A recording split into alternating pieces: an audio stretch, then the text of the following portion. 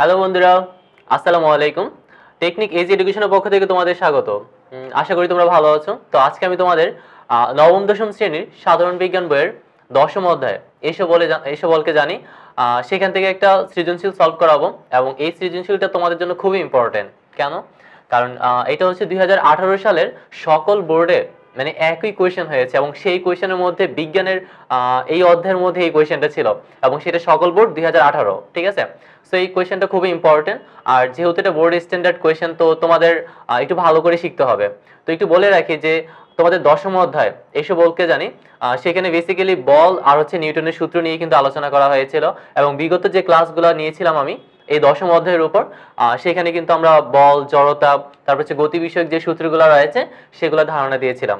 তো আজকে সেগুলোর প্রসঙ্গে আমরা একটা সৃজনশীল সলভ করাবো।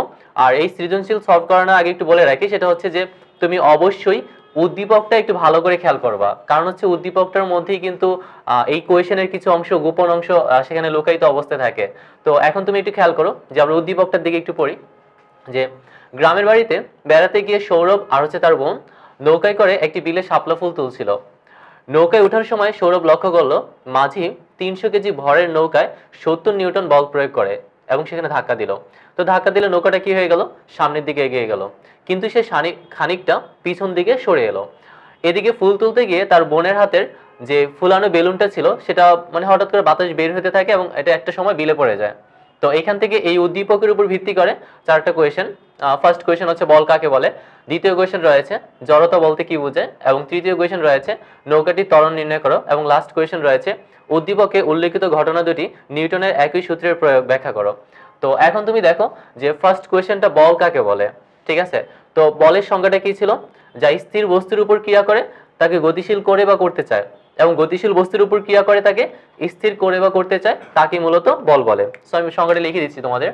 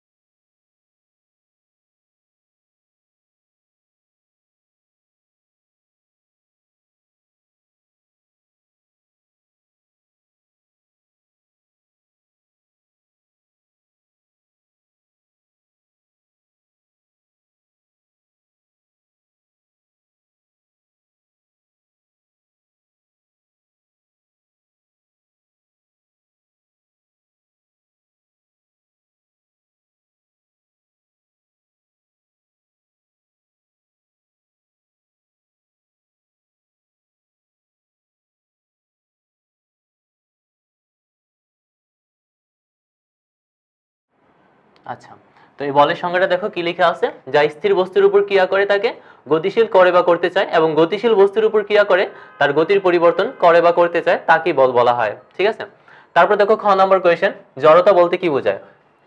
আমাদের এই বাস্তবিক জীবনে এই জড়তার সাথে আমরা সবাই পরিচিত। ঠিক আছে, আমরা যখন রাস্তা দিয়ে হাঁটি কোথাও দেখে গেছে হোঁচট খেয়ে পড়ে যাই। আবার দেখে গেছে যখন চলন্ত বাসের মধ্যে হঠাৎ করে যখন ব্রেক কষে তখন দেখে গেছে পিছন দিকে হেলে যায়। ঠিক আছে, অথবা সরি সামনের দিকে ঝুঁকে পড়ি, অথবা বাস যখন স্টার্ট দেয় তখন পিছন দিকে হেলে যায়।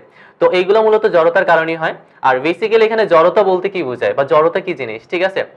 তো জড়তাটা হচ্ছে যে এমন একটা ধর্ম যে স্থিতিশীল বস্তু স্থিতিশীল থাকতে চাবে, আর গতিশীল বস্তু কি থাকতে চাবে? গতিশীল থাকতে চাবে। অর্থাৎ কোনো স্থির বস্তুর স্থির থাকতে চাওয়া এবং গতিশীল বস্তুর গতিশীল থাকতে চাওয়ার যে ধর্ম কিংবা প্রবণতা, তাকে কি বলা হবে? জড়তা বলা হবে। সংজ্ঞাটা আবারও খেয়াল করো, জড়তা কাকে বলে? যে কোনো বস্তু চিরকাল স্থির অবস্থায় থাকতে চাওয়ার ধর্ম অথবা গতিশীল অবস্থায় থাকতে চাওয়ার যে ধর্ম কিংবা প্রবণতা, তাকেই কিন্তু জড়তা বলে। আর বেসিক্যালি এখানে আমরা জড়তা দুই ধরনের পাবো, একটা হচ্ছে স্থিতি জড়তা এবং আরেকটা হলো গতি জড়তা। স্থিতি জড়তা কোনটা? স্থিতি জড়তা হচ্ছে তোমার যে স্থির বস্তু স্থির থাকতে চাবে। যেমন একটা এক্সাম্পল দেখাই, তুমি যে কোনো একটা বস্তু রেখে দাও, এটা যদি বাইরে থেকে কোনো বল প্রয়োগ না করা হয় এটা চিরকাল স্থির থাকতে চাবে। কারণ তার মাঝে কোনো বল প্রয়োগ করা হচ্ছে না এবং সে কিন্তু নিজে নিজে সরে যাবে না, ঠিক আছে। তো এই স্থির বস্তুটা স্থির থাকতে চাবে, আর কোন একটা গতিশীল বস্তু যখন গতিশীল অবস্থারত অবস্থায় থাকে তখন দেখা গেছে সেই বস্তুটা কিন্তু গতিশীলই থাকতে চায় কিংবা সুষম বেগে থাকতে চায়। তখন ওই গতিশীল বস্তু যে গতিশীল থাকতে চায় সেটাই একটা ধর্ম। তো যদি স্থির বস্তু স্থির থাকতে চায় সেটাকে বলা হবে স্থিতি জড়তা, আর গতিশীল বস্তু গতিশীল থাকতে চাওয়ার যে ধর্ম সেটাকে বলা হবে গতি জড়তা। তাহলে আমরা জড়তা কয় ধরনের পেলাম, সেটা হচ্ছে দুই ধরনের, একটি স্থিতি জড়তা এবং আরেকটা হচ্ছে গতি জড়তা। গ নম্বর কোয়েশ্চেনটা দেখো, নৌকাটির ত্বরণ নির্ণয় করো, ঠিক আছে। তো এখানে ত্বরণ বলতে কি বোঝায়, ত্বরণটা কি ছিল, যে অর্থাৎ হচ্ছে কোনো বস্তুর যে সময়ের সাথে বেগের পরিবর্তন সেটাই হচ্ছে সেটাই কি ত্বরণ। তো এই ত্বরণের ক্ষেত্রে আমরা যে জিনিসটা আইডেন্টিফাই করবো, যেমন আমি একটা সূত্র শিখেছিলাম, সেটা কি ছিল, F = ma। তো এটা গত টিউটোরিয়ালগুলোতে তুমি পেয়েছিলাম, নিউটনের গতি বিষয়ক দ্বিতীয় সূত্র ছিল এটা। অর্থাৎ কোনো বস্তুর ভর এবং ত্বরণের গুণফলই হচ্ছে বস্তুর বল। ওকে, অর্থাৎ বল সমান হচ্ছে ভর ইনটু ত্বরণ। তো এখন তুমি দেখো ত্বরণ নির্ণয় করার জন্য আমরা এই সূত্রটা অ্যাপ্লাই করব। আর এখানে কি কি দেওয়া আছে সেই মানগুলো তোমাকে ফার্স্টে উঠাতে হবে, দেন অঙ্কটা করতে হবে। তাহলে তুমি দেখে নাও যে ফার্স্টে কি কি দেওয়া আছে।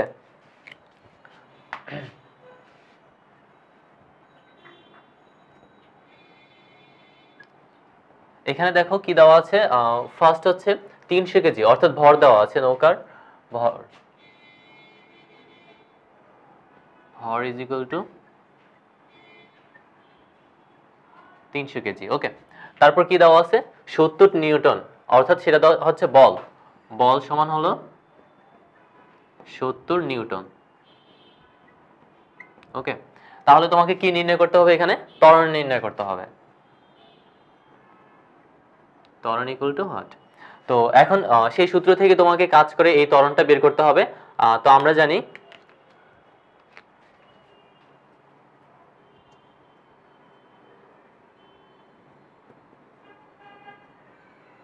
F ইজ ইকুয়াল টু কি হবে, ma। তাহলে a ইজ ইকুয়াল টু কি লিখতে পারি আমরা, F/m।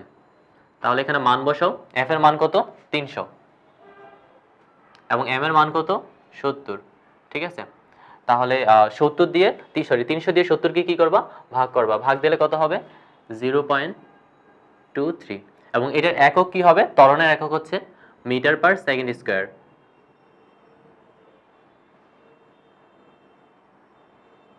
আচ্ছা, তো এইটাই ছিল ত্বরণ, অর্থাৎ 0.23। ওকে, তাহলে এখানে তুমি দেখো থার্ড নাম্বার কোয়েশ্চেনের অ্যান্সারটা হচ্ছে 0.23। কিভাবে নির্ণয় করলাম আবার একটু খেয়াল করো। ফার্স্টে এই টাইপের যদি কোনো অঙ্ক থাকে তাহলে তোমাকে যে কাজটা করতে হবে সেটা হচ্ছে কি কি দেওয়া আছে সেই মানগুলো তোমাকে ফার্স্টে উঠাতে হবে, ঠিক আছে।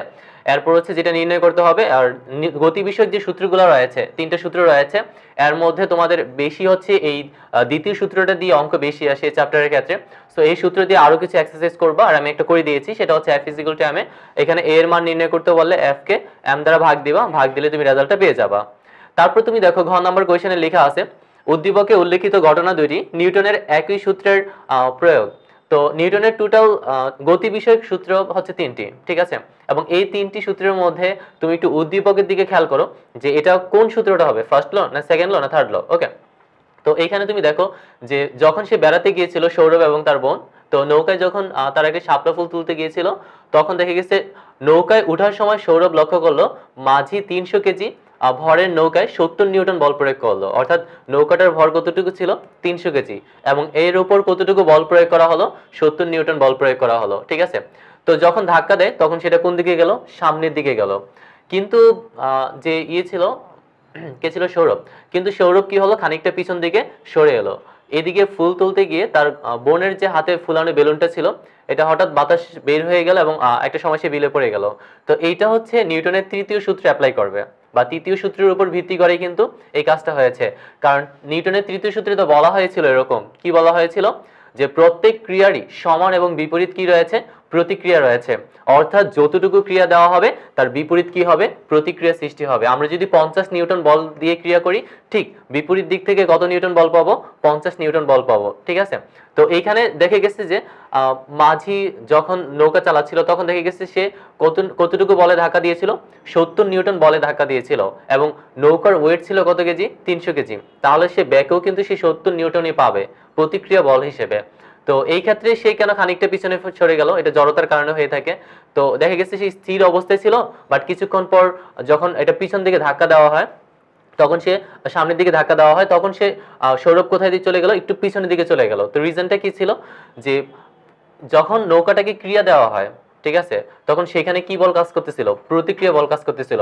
আর অন্যদিকে দেখো যে ওর যে বোনের কাহিনীটা, সেখানে যখন বেলুন ছিল, তুমি দেখে থাকবে যে রকেটের পিছন দিয়ে যে গ্যাস নির্গত হয়, ঠিক আছে, এই রকেটের গ্যাস যখন নির্গত হবে, তখন দেখেছি সেই গ্যাসটাই কিন্তু পিছন দিকে চাপ প্রয়োগ করে। চাপ প্রয়োগ করলে রকেটটা কি হবে, সামনের দিকে আগাবে, ঠিক আছে। অর্থাৎ পিছন দিকে সে ক্রিয়া দিচ্ছে, রকেট তার প্রতিক্রিয়া দিচ্ছে, বলেই সে সামনে আগাতে পারে। তো ঠিক সেম ভাবে বেলুনের মধ্যে যখন ফুলানো ছিল, বা বেলুনটা যখন ফুলানো ছিল, তখন তার মধ্যে কি ছিল, বাতাসটা ছিল, এবং বাতাসটা অবজারভেশন করতেছিল। তো যখন বেলুনটা ছিদ্র হয়ে যায়, তো বা ফুটো হয়ে যায়, তখন সেখান থেকে কি বের হতে থাকে, গ্যাসটা নিঃসৃত হতে থাকে। তো যখন বেলুন থেকে গ্যাস নিঃসৃত হবে, তখন কিন্তু নিচের দিকে ধাক্কা দিবে, আই মিন ক্রিয়া দিবে, তখন বেলুনটা প্রতিক্রিয়া হিসেবে উপরের দিকে যেতে থাকবে, ঠিক আছে। আর যখন এই বেলুনের সম্পূর্ণ বাতাসটা বের হয়ে যাবে, তখন মাধ্যাকর্ষণ বলের কারণে সেটা কোন দিকে পড়ে যাবে, বিলের দিকে বা নিচের দিকে পড়ে যাবে। তো আমাদের এই দৈনন্দিন জীবনে কিন্তু নিউটনের তৃতীয় সূত্রটা খুবই ইম্পর্টেন্ট, কারণ আমরা এই নিউটনের তৃতীয় সূত্র আছে বলে হাঁটতে পারি। এই নিউটনের তৃতীয় সূত্র আছে বলে আমরা দেখে গেছি বিভিন্ন কাজ করতে পারি, ঠিক আছে। এবং এমন কোন সেক্টর পাবা না যেখানে নিউটনের এই থার্ড ল কাজ করে না।